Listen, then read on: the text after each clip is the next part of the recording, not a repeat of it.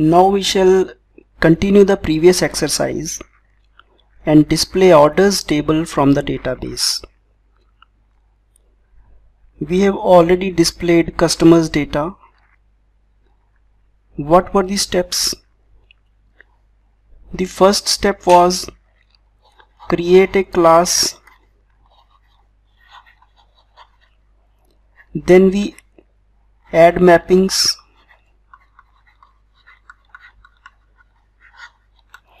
and then launch the query process. Launch the query process. So this is what we are going to do now.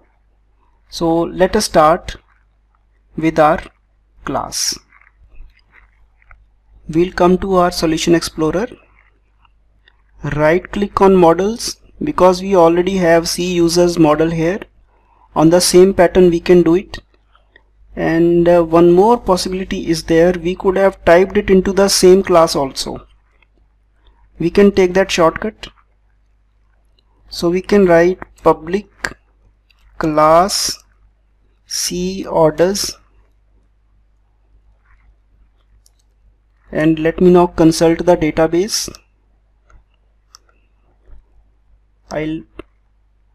This is TBL orders. So basically, first of all, I'll start writing here table name is equal to TBL orders and close it here. This maps this class to the TBL orders. The next property I'll have is user ID. So I can write public string user ID. I'll write user ID key get set, and right now I can put up the mapping here. Column name is equal to user ID fk, user ID fk, and similarly continue for the second order number. Public string order number get set, and similarly I can put up the mapping here. Column name is equal to, the name is order number,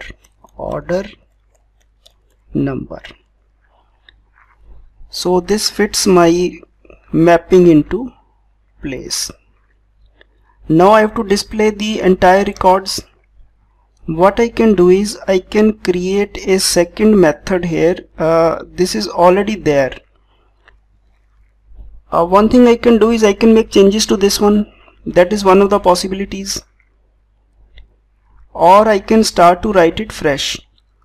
I'll do one thing. I'll cut it. Public string get users, and I'll bring here, so that in case one needs to do this one, then this can be called. And I'll create another function instead here, public string get orders, and here I can start to write my orders query. And I can do one thing, return get orders. So now I have to complete this one. So I can begin to write the query using data context against the connection string. Then table C orders from ctxt dot get table C orders. Then we can write query is equal to t dot select C orders, and this is a dynamic that we are extracting this time. This is the dynamic that we are extracting. User ID key is the alias and order number will be an alias. All the records will be selected, but they will get alias of this and this.